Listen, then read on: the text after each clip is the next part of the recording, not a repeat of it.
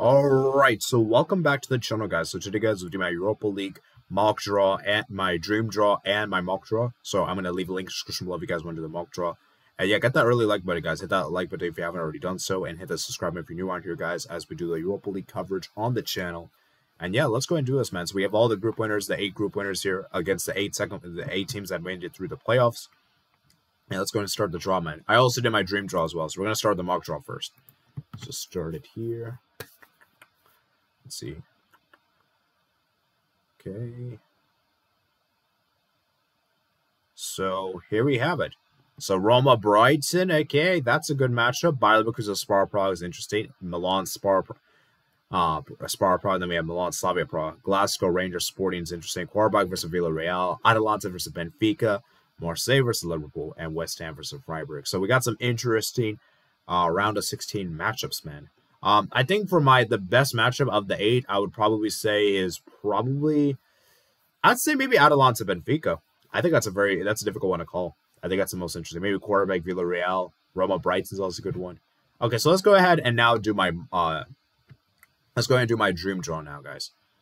So get that up for you guys.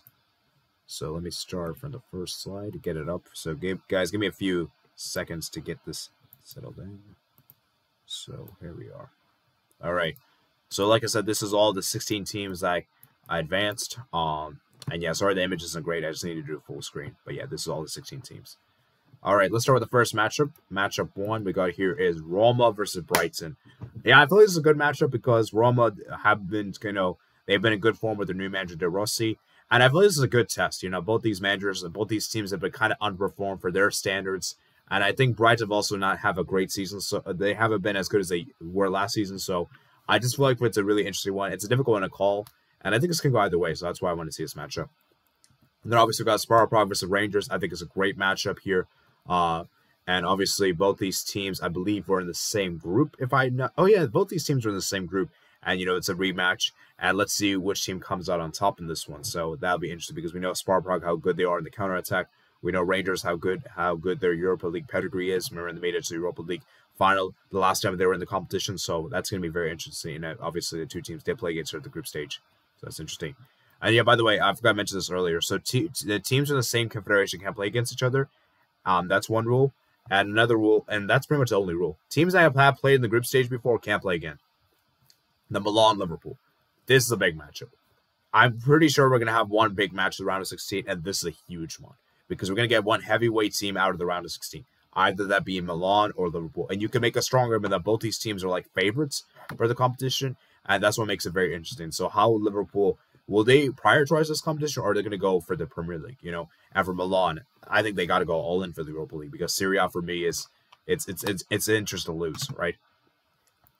The next up it is Sporting versus Leverkusen. I think it's a great matchup here. Both these teams play very expensive attacking football. And what's very interesting with this matchup is how will Leverkusen do? Are they going to prioritize the league, or are they going to prioritize the Europa League? And for Sporting, they're also in an interesting position because they also in a huge league battle as well. So it's really interesting because one of these teams are going to have to sacrifice the league if they want to go all the way in. So that's interesting. The next up is Freiburg versus Atalanta. I think it's a very interesting one, guys. Atalanta top of the group with their pragmatic style, and Freiburg as well. We know how underrated they are, and I think it's a very interesting, guys. This could go either way, and it's difficult to make a prediction. The next up it is Qarabağ versus Slavia Prague. I think it's a great matchup here. Both these teams play expansive football. Both these teams are very good in the counterattack, and I think that's what makes this matchup very interesting to see how this one pans out. And I'm really curious to see how this one transpires.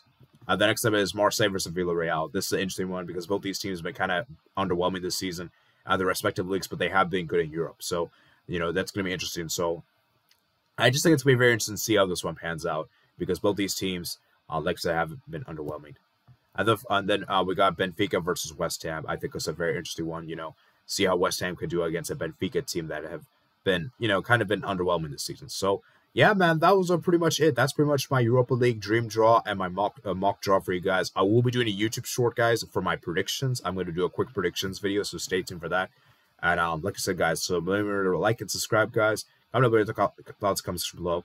And let me know what matchups you guys want to see in the comments below. I'm definitely going to read those guys' comments. And yeah, anyways, I'll see you guys later, man. Peace out.